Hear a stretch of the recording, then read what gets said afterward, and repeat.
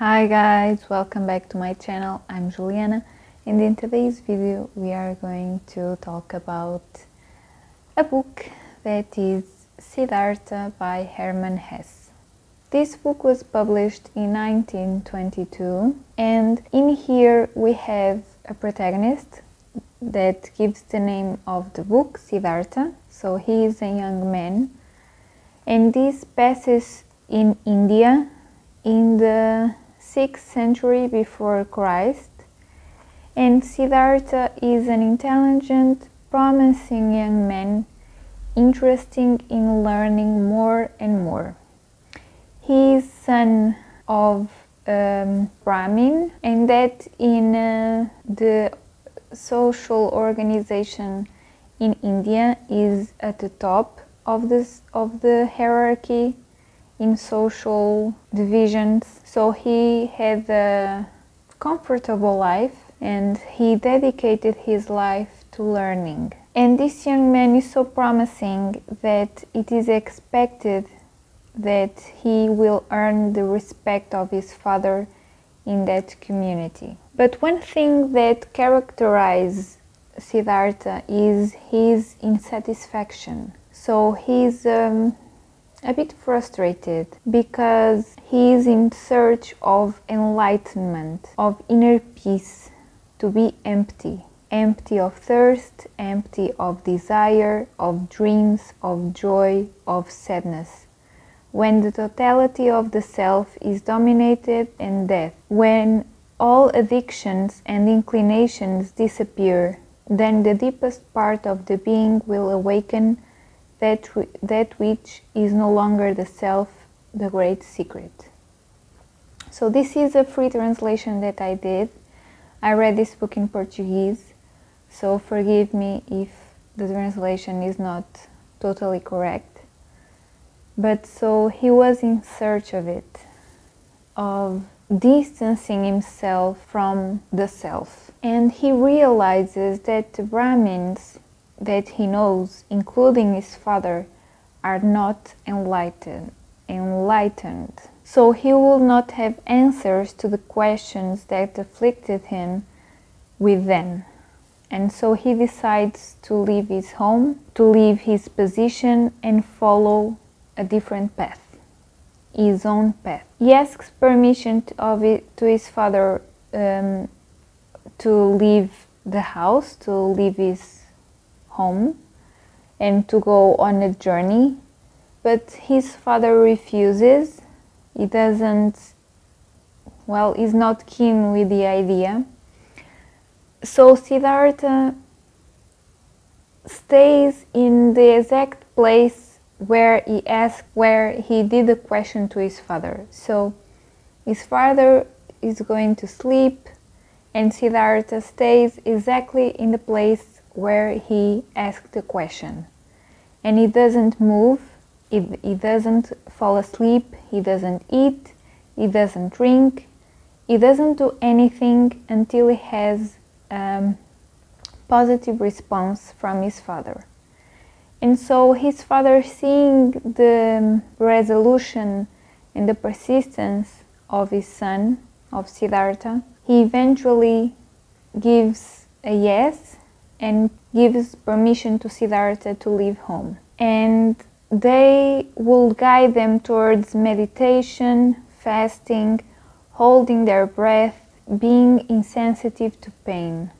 They are very disciplined and they are very thin because they starve, because they do fasting. And so they will learn with this community, they will learn to do that, and they will be with them for 3 years. But Siddhartha remains unsatisfied. He considers that all these teachings are temporary suspension of the self, and that he could have learned all that from ordinary people. But as I've said, they remain with the Samanas for 3 years. Until it comes a day where, well, there was rounding a rumor, like a legend, of someone named Gautama the Sublime, the Buddha, and he travels around the country teaching his doctrine, and he is always surrounded by young people without possessions, without a home, without a wife. But the funny thing is, Gautama, or Buddha, is an enlightened man. So Siddhartha admires him very much, and they contact with Buddha, and Siddhartha has a chance to talk to him. And Siddhartha wants to achieve the enlightenment that Buddha achieved. So he wants to be like Buddha. But still, he doesn't follow Buddha, because he considers that it was not from doctrines that Buddha found enlightenment. Siddhartha looks for the moment when this will happen, and so he continues his pilgrimage.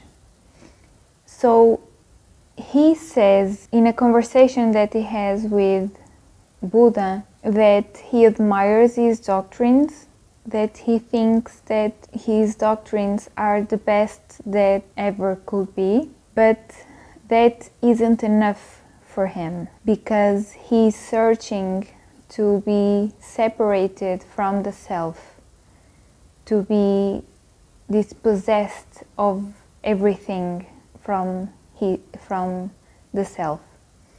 So he wants to be like Buddha, but he understands that it's not because he follows the doctrines of Buddha that he will become enlightened. So that's why he doesn't follow Buddha. And it's here that Govinda and Siddhartha separate, because Govinda stays with Buddha and follows him, and Siddhartha also realizes that it is alone that the quest for enlightenment will be possible. So he understands that he has to do the rest of the journey alone. He comes to the conclusion that the masters cannot teach how to reach enlightenment. They can teach how to live a righteous and orderly life, but not how to attain enlightenment. Wisdom comes from within, not from teachings. So Siddhartha will just continue on his journey and will experience a life of wealth where he will remain for many years. So he will have a detour in his objective. He will deviate from its course. But there comes a time when he gives up everything once more and sets out in a journey again. And there is where he will meet a boatman who will become his greatest master.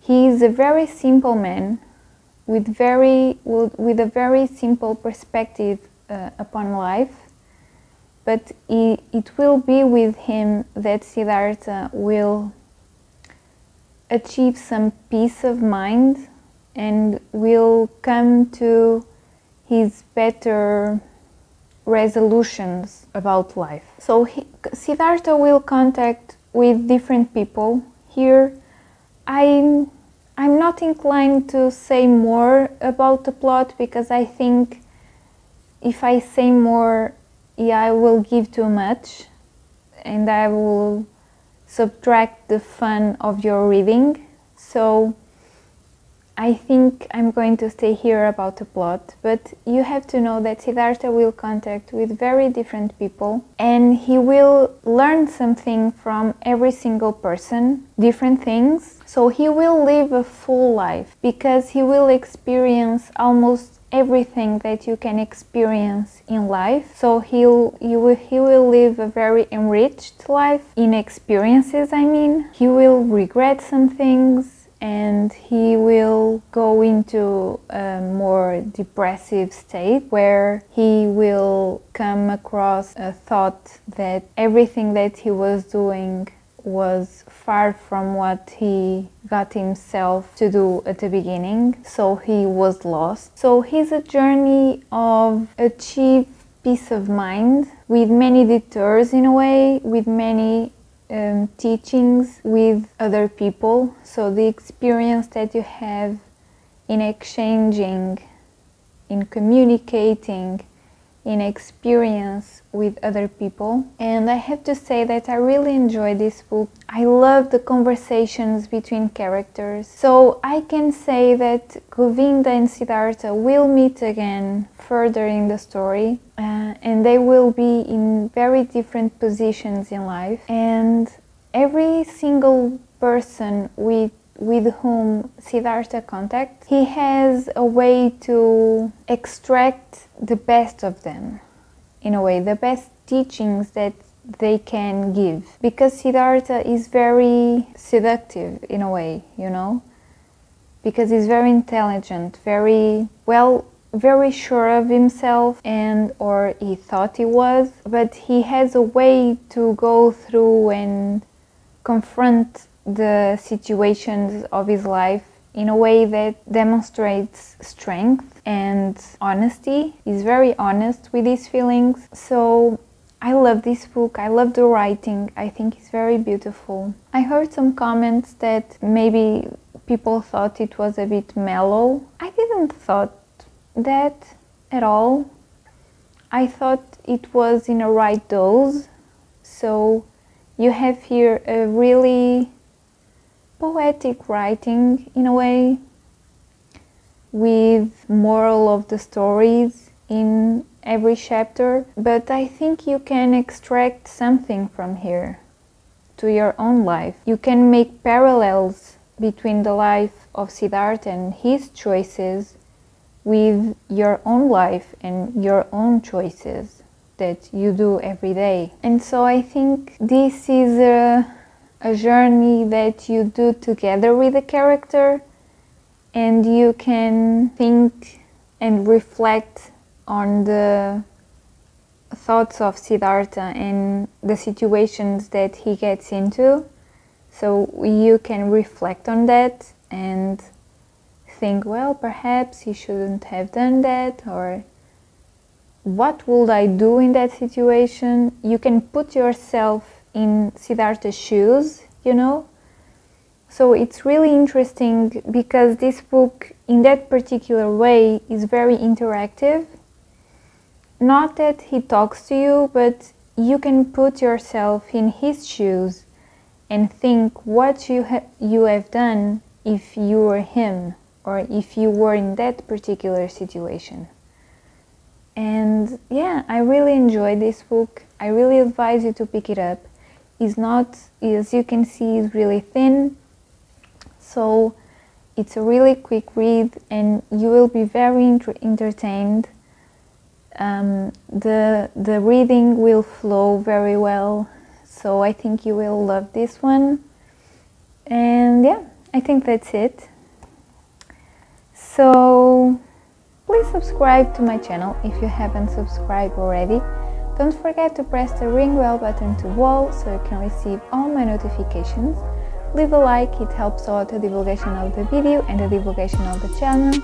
Follow me on Instagram, I'll be posting there whenever I have a book review to do or anything else. And yeah, I think that's it. I see you on the next one. Bye!